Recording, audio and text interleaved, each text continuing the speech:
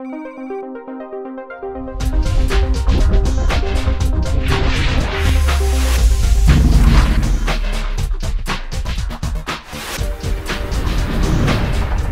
and welcome to the arcade. This is episode 31. In this episode, we will take you on an all-access tour of Doc Mack's Galloping Ghosts arcade in Chicago, Illinois.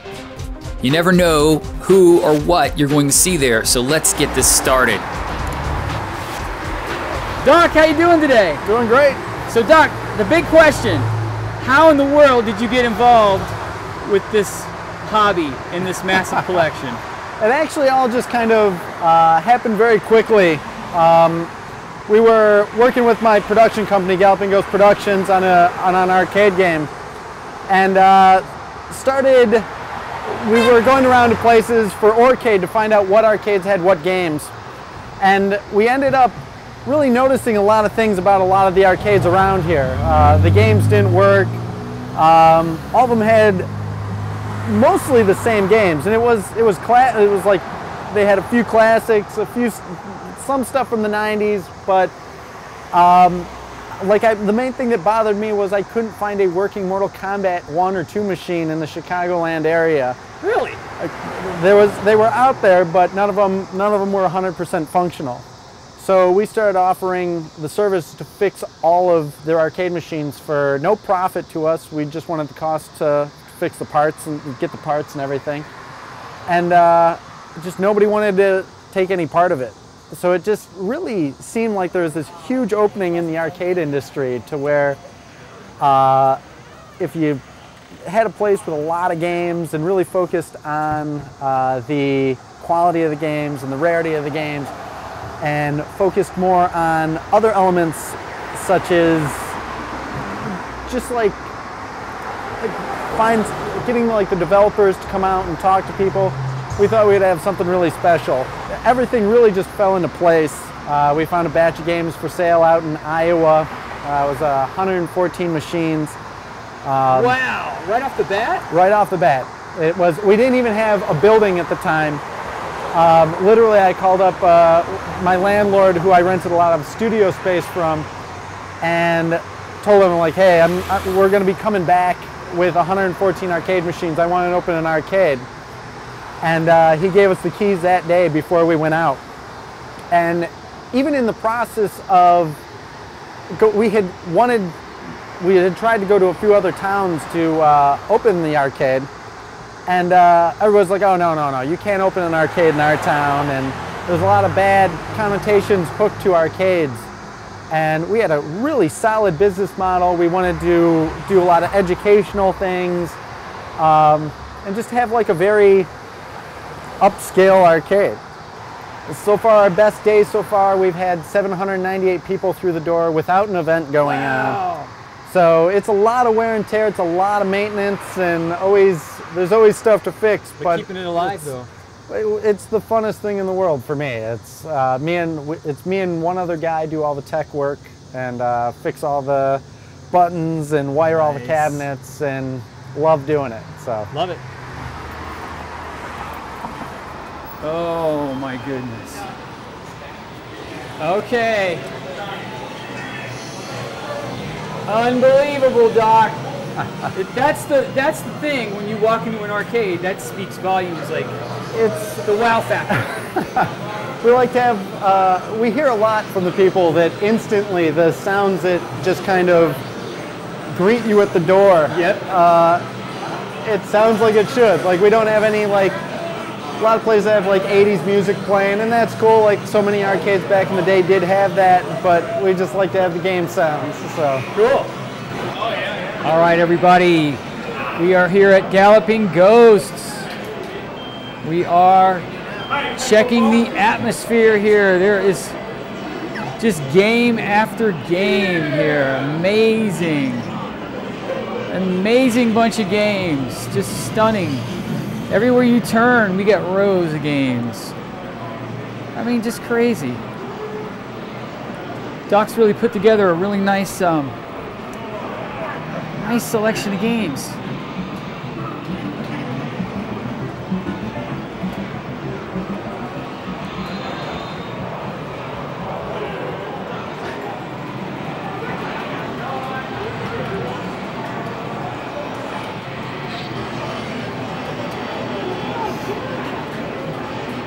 check it.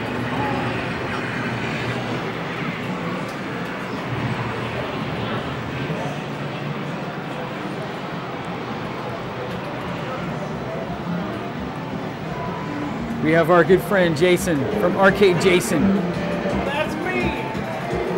Yeah. So Doc, what's your favorite game? What's the one game that plunged you into this madness?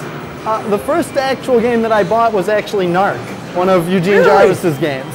I bought it. That was a long time ago. That was '94. I probably picked that up. Yeah, that's a cool game. Yeah, great game. We're actually very fortunate. We had a Narc event here. So we got everybody that worked on Narc out here. Eugene Jarvis, George Petro, Mark Lafredo, Larry DeMar. George Petro had actually given us an unreleased level of Narc. Really? That it was a bonus stage where you're flying the helicopter. And it was something, it's not emulated, it's not on MAME anywhere. And it's a one-of-a-kind thing that you can only play here. All right.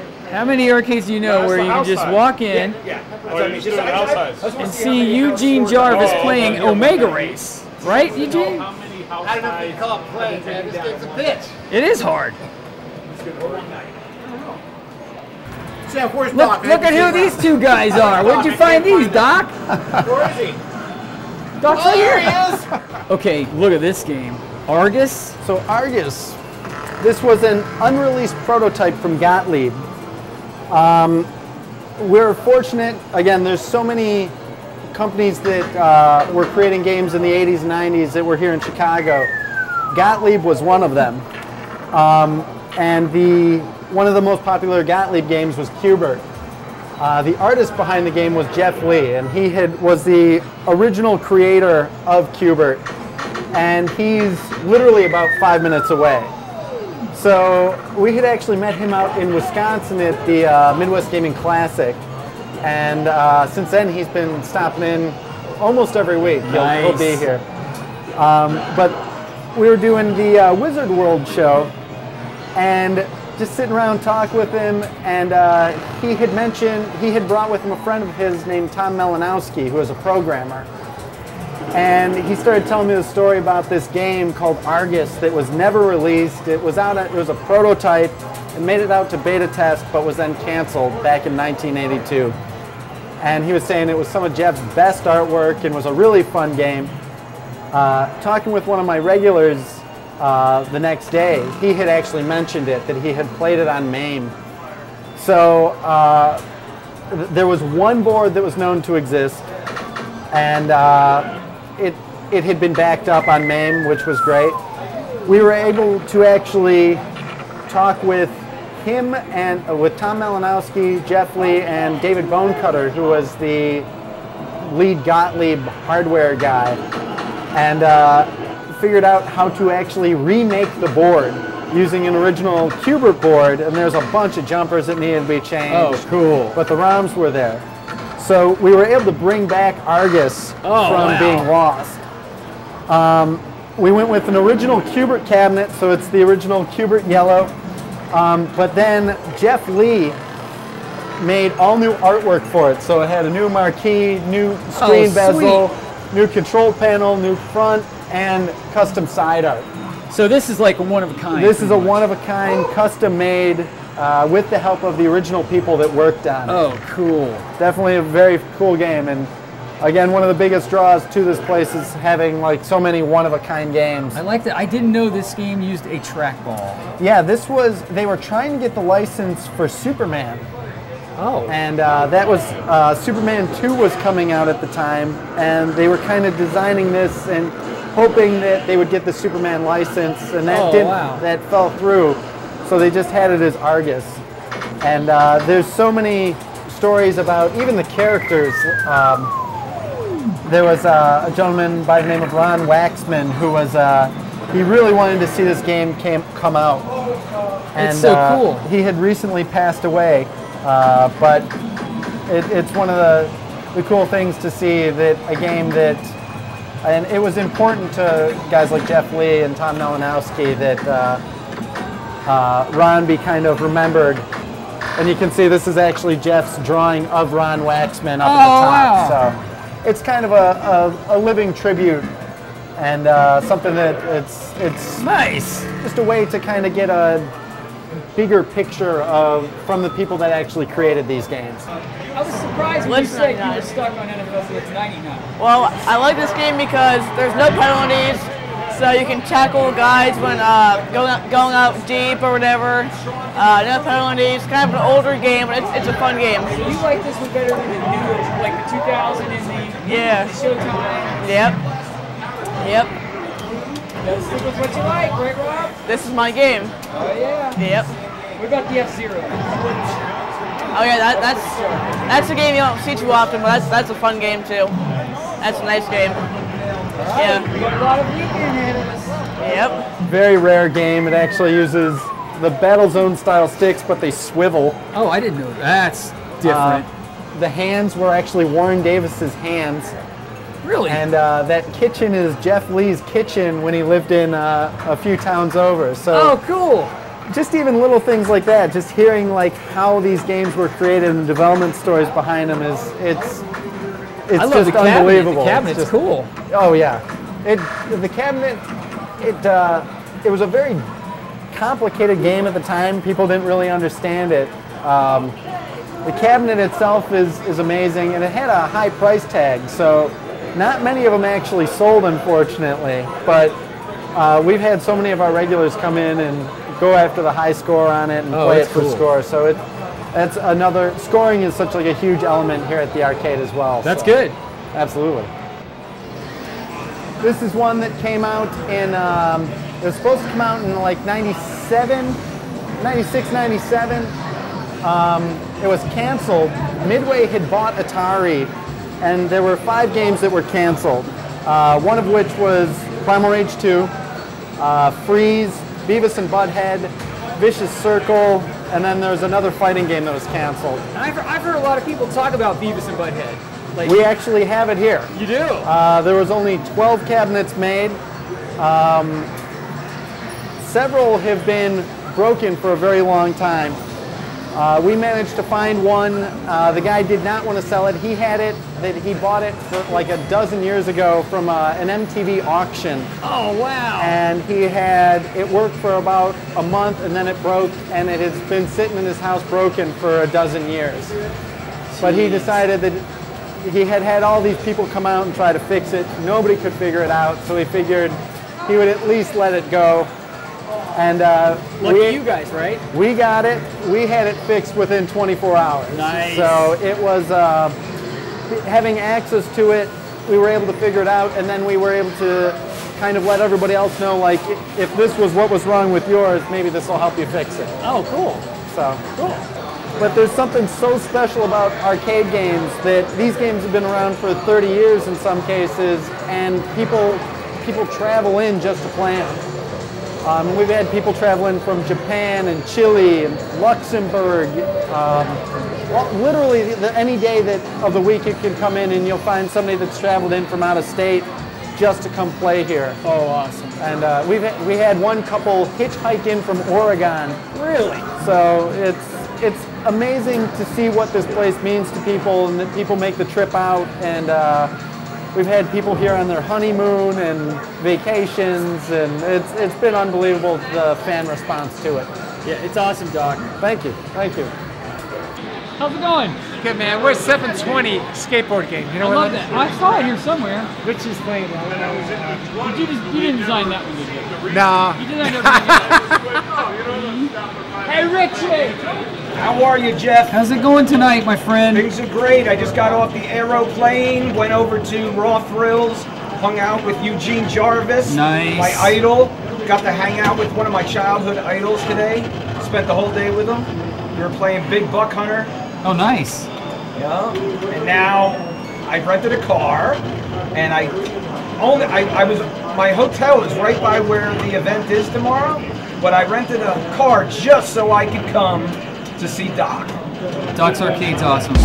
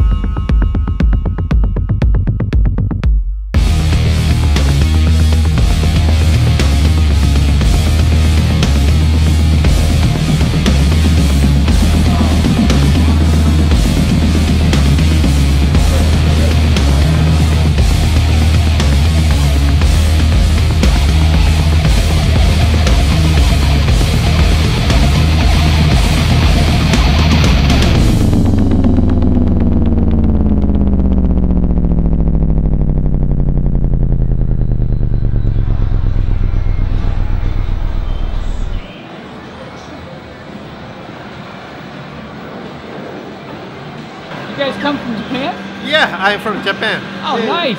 We are friends. Nice. Yeah. You guys have any arcades in Japan? Yeah. We like old arcade. Classics. Yeah.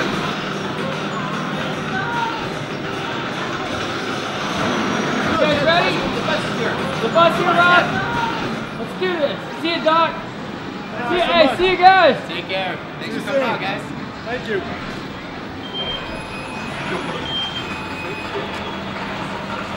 All right. And there we go. Let's do this.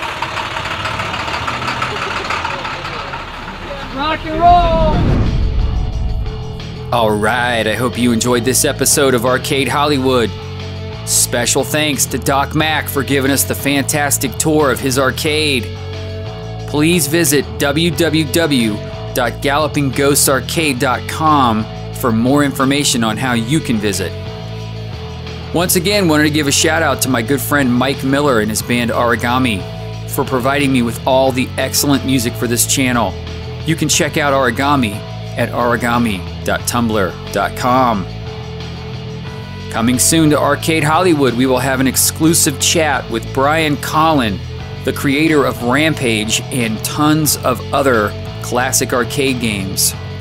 We'll have a fall project, number 2, a dedicated Bally Midway Journey arcade game.